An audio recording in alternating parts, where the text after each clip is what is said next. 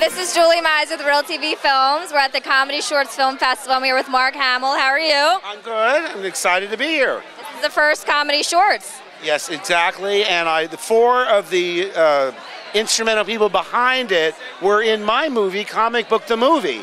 And it was a largely improvised, mock documentary down at the San Diego convention.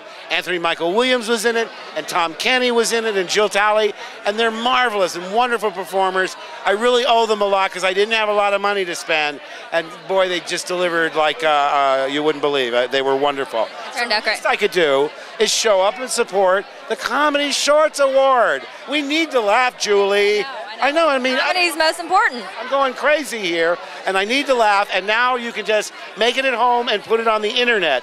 You don't YouTube need a deal or studios, and that's so democratic. There's a lot of funny people out there that don't even necessarily want to have a career in show business all the time. There's funny dentists, and there's funny butchers, and it's the amount of talent in this country. I'm looking forward to it because I'm ready to laugh. Me too. So what's coming up next for you? Well, I'm going to direct the movie version of my comic book, which is called The Black Pearl. It was published by Dark Horse. I'm not an actor in it. It's my second movie as a director, and I should be starting it this summer. It was optioned, but now it's trying to cobble together all the little bits and pieces, and it's not been easy. But I'm tenacious. I'm like a dog with a chew toy. I won't give it up until I get it done. The Black Pearl, and that'll come out either later this year or early next year. So I have to ask you, Adam Carolla is the host tonight. Do you feel like you're funnier than Adam Carolla? My sons are huge Adam Carolla fans, and I know they think he's funnier than I am, but I have to tell you, it depends on where you go. I mean, like, this isn't really my crowd.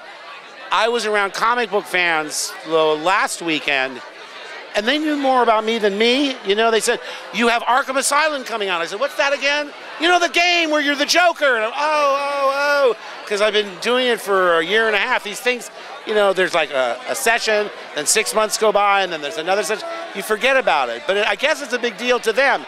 Here, I'm in the comedy world, and I'm just a fan, meeting people that I love on screen, like that Mindy Sterling from Austin Powers. She's a stitch. Okay, are we on?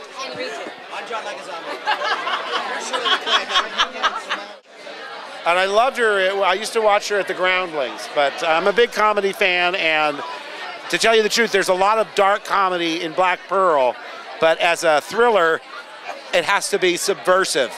You don't sell it as a comedy any more than you'd sell Fargo as a comedy. But remember how many laughs there were in that, or in Bonnie and Clyde, or in Dog Day Afternoon? It's ghastly.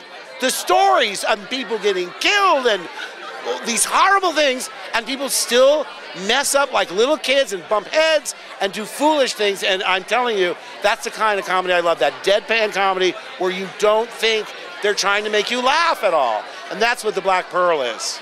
I look forward to seeing it. Well, thank you, Mark. Enjoy your night. This is Julie with Real TV Films.